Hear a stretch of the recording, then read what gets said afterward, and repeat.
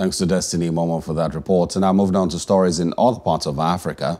South Africa has suspended the rollout of Johnson & Johnson's COVID-19 vaccine after United States federal health agencies recommended pausing its use because of rare cases of blood clots. The U.S. Food and Drug Administration said the pause was expected to be a matter of days.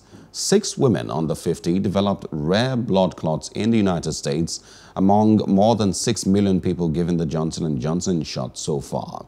South Africa's health regulator approved Johnson & Johnson's one-shot vaccine 2 weeks ago, but it has only been given to health workers in the research study so far.